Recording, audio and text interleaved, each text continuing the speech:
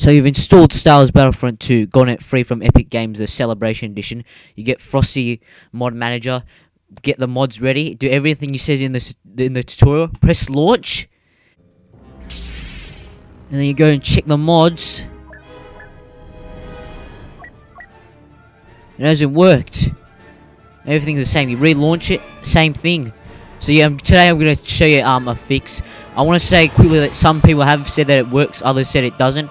I didn't get it to work, but that's because I did something wrong in it, so I'm going to try and help you. If you have any problems with it, then I'm trying to help you in the comment section.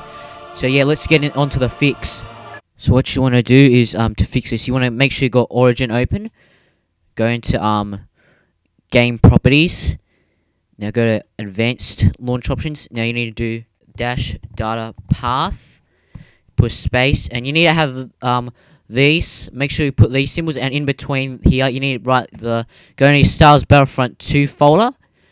Go here. If you've already launched the mod, I've tried to do it before, it'll come up with this ModData.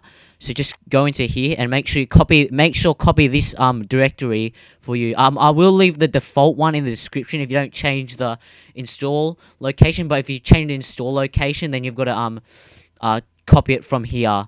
But it might be different depending. It might be program files times 86, but it'll be different for everyone. So you just copy it from here. So just go and press this arrow, and then you just copy it here. Control C, Control V into here.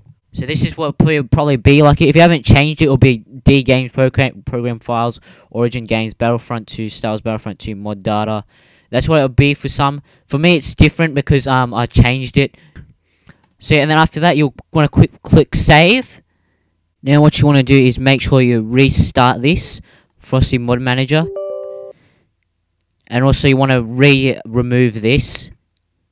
And then just add it back in with the Star Wars Battlefront 2.exe. And then yeah, now go select again, and then all the mods should reappear in here, I think.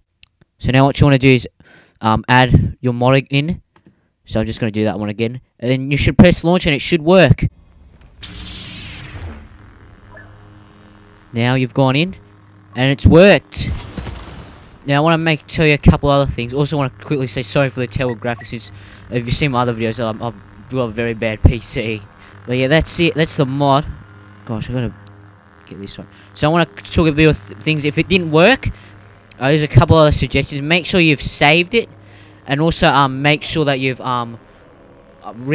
got to make sure you remove the old Battlefront that you did, and then just redo it. So when you set up the first step, once you first load up the Frosty Mod Manager, you know how it says Star Wars Battlefront 2. You have to set up, create new, and then choose the Battlefront 2.exe. Make sure remove the old one you did and redo that. If that didn't work, make sure you did that. Also want to say that make sure you did actually spell everything correctly in the mod, in the startup thing. So if you guys like, comment, like, and subscribe. I hope and have fun modding Star Wars Battlefront 2. Bye.